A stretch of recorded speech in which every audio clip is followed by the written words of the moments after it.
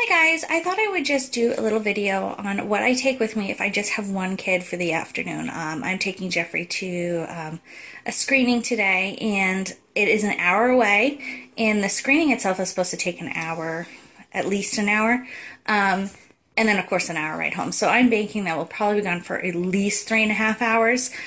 So with that being said, I'm kind of packing. I'm just going to take my purse today. Not take the diaper bag. So I'm just going to take a few things with me. I just got a diaper and some wipes because I'll change him before I leave, and so he'll probably just need a change on the way home. I brought some fruit snacks as a little treat after he's done for the ride home, and an extra snack in case. I'll bring his snack up.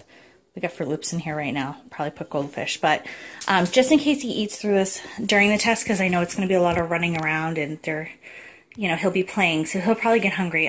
Also bring his juice, which is going to be filled, and then I'm going to fill this with juice too. It's morning now, so I'm not going to fill it yet. I'm also bringing the tablet with us for the ride home. I normally, if we were just going for an hour ride, I wouldn't put the DVD players in, and just because I have one kid, I'm not going to do it. But I figured for the ride home as a little treat, because he's probably going to be pretty overwhelmed. He can watch a movie on the way home, because he's also going to kind of miss his nap. What time the test is like right after nap, because it's at 2 o'clock. So I'm actually going to not nap him. I'm going to let him nap in the car on the way there. So he may not nap, or he may. So I figured that at least would distract him for the car ride home.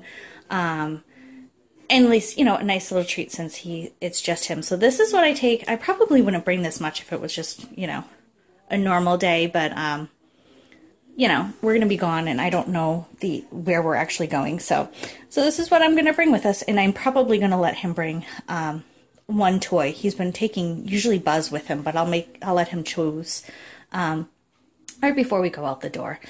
Because he does not have his Monkey Lovey anymore. We took it away a couple weeks ago, so he now takes just a little toy with him. So yeah, so this is what I'm going to bring for just a few hours with just one kid.